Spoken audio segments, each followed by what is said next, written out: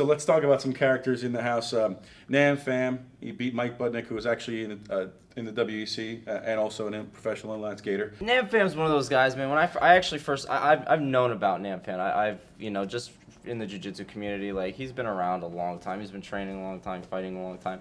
I figured he'd have something to bring to the table. He kind of has a little bit better than a 500 record. I mean, he's lost a lot of his more recent fights, so I didn't really know how well he would do against the group of guys that was there, because we did have a really solid group of guys. And Budnick, like you said, he went 2-2 in the WEC. I mean, he's well-rounded. He's got some good wrestling. I actually figured that Budnick was going to have the advantage on the ground. I didn't know anything about Nam's hands, and apparently he's, a decent boxer, at least got some power. But, when he showed it, he hit him and he dropped him. But, he's small for, he's more natural 45-pound fighter. So, I was interested to see how he was going to do against some other big guys. What are your thoughts on Bruce Leroy? I just felt like he was, immature in a lot of ways. I mean, that was a self-nickname. He nicknamed himself Bruce Leroy, and he totally ran with it. I mean, and, in hindsight right now, it's going to get him a lot of airtime, and, maybe he wins in that situation, but, that's not what it's like, for me. I didn't go in there to try to, put on an act for the camera, and he did. I mean, granted, he can fight, and he showed it in his first fight, but, it's just that it just seemed he was too focused on putting this image in front of Dana, and I don't really know why Dana bought into it. I mean, you saw it on the episode, I love this kid, but, I don't think by the end of the time we were there, Dana liked it as much. It was funny for the first couple minutes. It's like one of those things where it gets old real fast. Cody McKenzie, he had an interesting guillotine. George even talked about it, he actually predicted that he would win by guillotine. What do you think about his particular fight? I didn't know what to expect, the way he looks and whatnot. Just, judging a book by his cover, I didn't think he was going to be as tough as he was. And then one of the coaches were like, hey, this guy's like 12-0 with 10 guillotines. I was like, oh, all right, So you get the 12-0 for a reason, It's not easy to get that many wins just, not being that good. So I figured he had something for us. Absolutely. And another guy that was very impressive in his debut was Michael Johnson.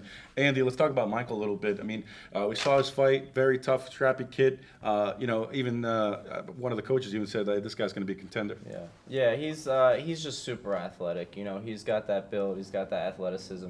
I mean, he's got a decent wrestling pedigree. He wrestled in junior college, and he was never a big name wrestler or anything like that. But he was going to be, tough, because you could tell just from his fight with Pablo that he kept his posture high, and he rained down punches well. Everything had power on it, and you knew that if you were fighting him, you were gonna be in for a fight. That's for sure.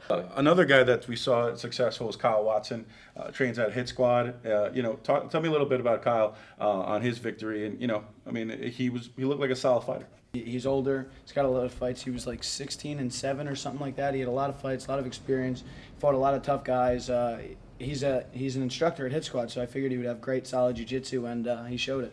Yeah, absolutely, and it's I believe he's one of the older guys making it in the house, correct, Andy? He was one of the older guys in the house, and you could see the experience, especially in that first fight. I mean, the kid he fought, Joe Duffy, was a scrappy dude. I think he had a pretty good record, but he made a big mistake with jumping guard on Kyle. I mean, that was just the worst thing you can do. I mean, Kyle's big, strong, and he's got really solid jiu-jitsu. I think he's got like 10 years of jiu-jitsu experience. He's a brown belt under Megaton. He might be, close to like black belt level, and that was a big mistake by Duffy. But Kyle's definitely, he always keeps his composure, and he's definitely a good competitor.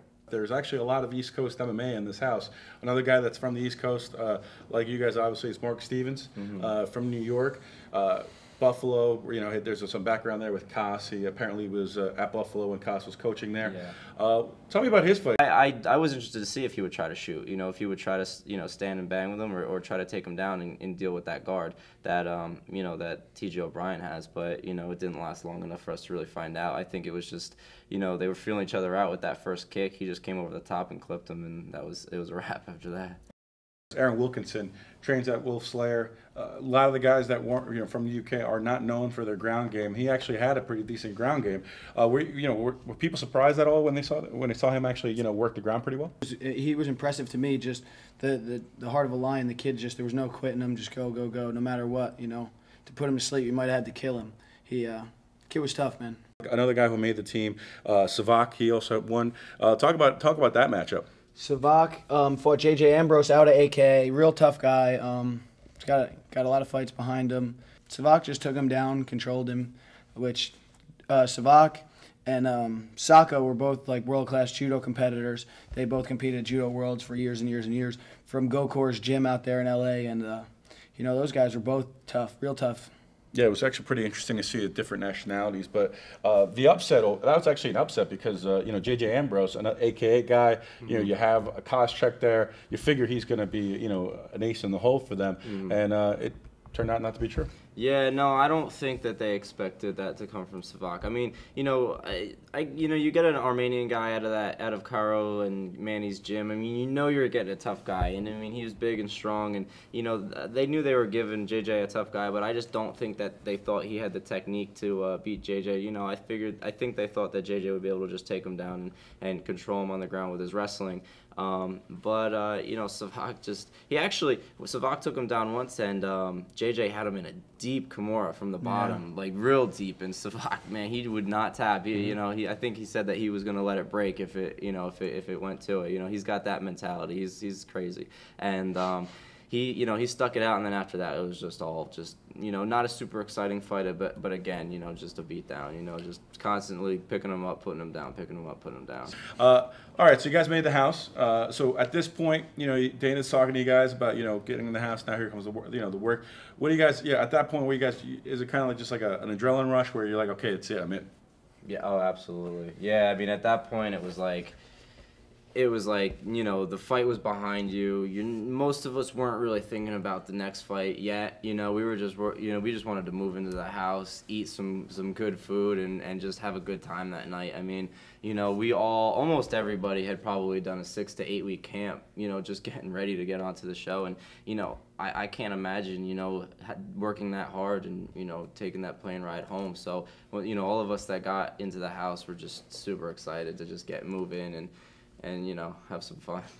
Well, that's pretty much it for week 1 of the Tough 12 recap. So we'll be back next week with Jeff Lentz and Andy Main. So make sure to tune in, MMAdiehards.com.